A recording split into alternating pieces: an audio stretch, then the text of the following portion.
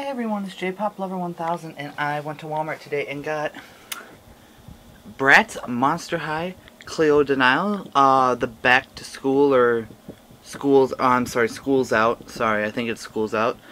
The second series of Monster High dolls. Cleo Nile, she is my favorite Cleo Nile they made.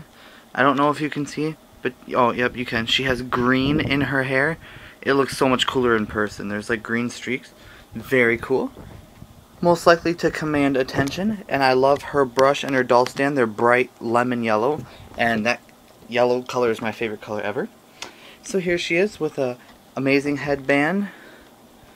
I don't know, I'm trying to see her earring. Sorry guys, can't see her earring. Well, that's her top, and that's her mummy purse, and that's her bag, and that's her hard plastic belt. I think it looks a little cheesy with everything. It's just so gold and everything's, I don't know, it's a different color gold, so it's weird. And her shoes are like my favorite Monster High shoes ever. They're really cool. I love them. And here's the back of her box. Looks a little, she looks sad and disappointed. I don't know why. Right.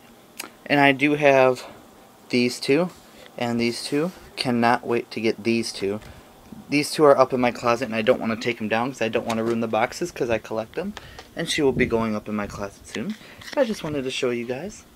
And I also, today, got 2 Live Doll wigs. I do not like the Live Dolls. I do, but I really don't enough to get one. But I like the wigs because I buy them for my Moxie team. And I cut off the little knob. Here's a Live Doll wig. And I cut off the little knob on the inside so it fits right snug on her head. So I bought them for her, and I'm thinking about maybe cutting off my Sofina's doll hair. I tried fixing it and it still is crappy. I don't get why the Brat and Moxie Girl company decides to make bad hair. It's really sad to sell to their customers. But anyway, I'm thinking about shaving off all of her hair and putting a wig on. I don't know. Alright, thanks for watching guys. Bye.